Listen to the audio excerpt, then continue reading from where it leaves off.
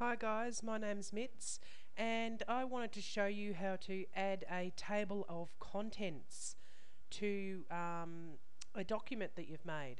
Now I have an ebook here, and the first thing that you have to do is format your headings.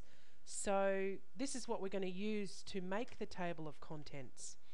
So what we want is, as you can see, this one here, if I highlight it, it is a heading 1. Okay.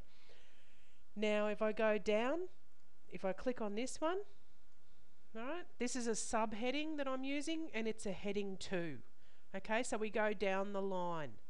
Okay, so this is the next section, so it is a heading 1. Right, so see this? Right, this is a heading 1, next section. Now within there, well, there's another one. Now here is a heading 2 again. Okay, now it's very important, okay, that you go through and format your headings correctly and choose heading 1, heading 2. Okay, so once we've done that, then we can go up to the top and we can make a table of contents, an automatic one. Okay, so we're not going to go typing it out ourselves. Now this is really great because it'll let you navigate through the document. So this is going to be a PDF report that I'm going to give away. Okay, well, I already give it away, but I always keep it updated. So I've updated it and I want to put a table of contents in. So I've clicked here, okay, and I'm going up to the top here and I'm going to choose references, and here it is. Here it says table of contents. Now I'm going to click on that little arrow there. Now I can see how it's got heading 1, heading 2, heading 3 with a page number. Now I can click on that right now and I'll show you. It'll make it for me. Okay, so here it is. Now this is very clear. It's quite good. It's got the heading 1 sticking out, as you can see. Then it's got underneath, that's a heading 1 as well. See, 1, 2, and actually it's made me look at this and go, whoa, look at that, there's 2 and 2. I've made a mistake. Okay, that's fine. Anyway, so as you can see, the heading 2 is indented, and over here it also gave me the page numbers, just like that.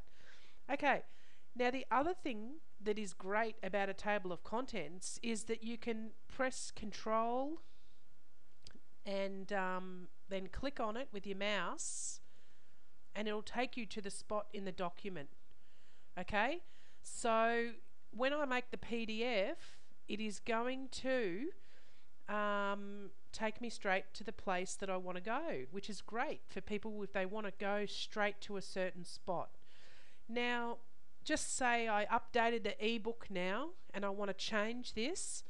I am going to right click on this this whole content thing, and we're going to just press on update field, and it says let's press on update the entire table, just in case the page numbers have changed or maybe I've added some more subheadings in, and just press OK. Right, so it will just automatically update it, whatever I've got in the book.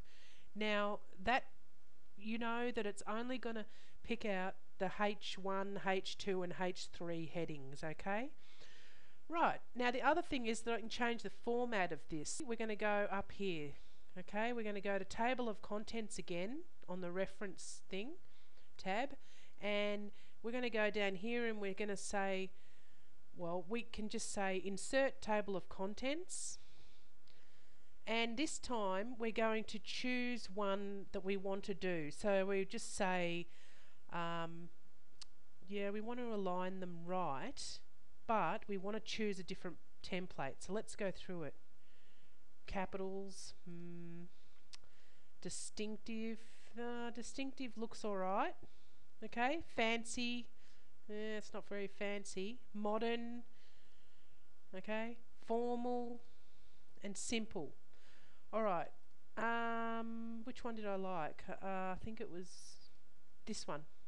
Okay, so I'm going to choose this one. Now, you can go and edit it yourself if you like. And also it says use hyperlinks instead of page numbers. Okay, so it's going to be hyperlinked as well.